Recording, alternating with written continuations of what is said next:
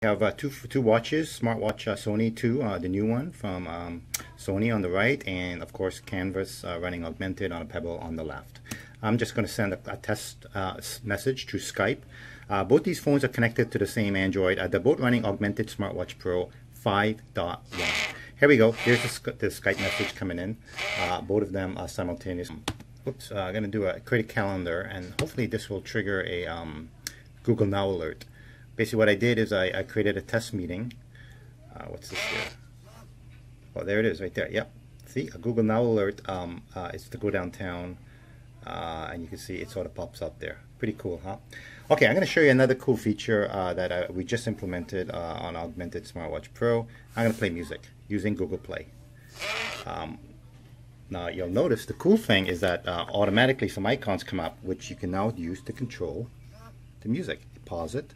You can press the back button to bring back up the thing and resume it, or you can skip to the next track. See, when it skips to the next track, there the next track is coming up, the icons come back up, and then I'm just going to let it disappear after about 10 seconds. It's set to 10 seconds to time out after the notification appears on the Sony, and we'll go back to the default watch face. Let me skip to the next track, and then it should bring up the thing and a skip, and let me pause it again, and let me bring back up the menu, bring back the pause. Pretty cool, huh? Bring up if you press the options button, it will bring up a task, and this one's configured to run Google Now.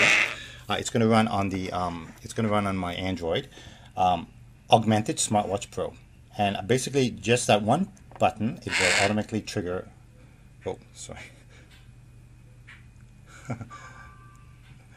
Okay, it got everything that I just said. Okay, let me go back. Now the SMS response capabilities. I'm having another phone. I just pressed the button to send an SMS message. There you go. It is an SMS message, and then I'm gonna just press. You'll see that it says will. There it is there. So I'm able to respond back to the SMS message. Pretty cool.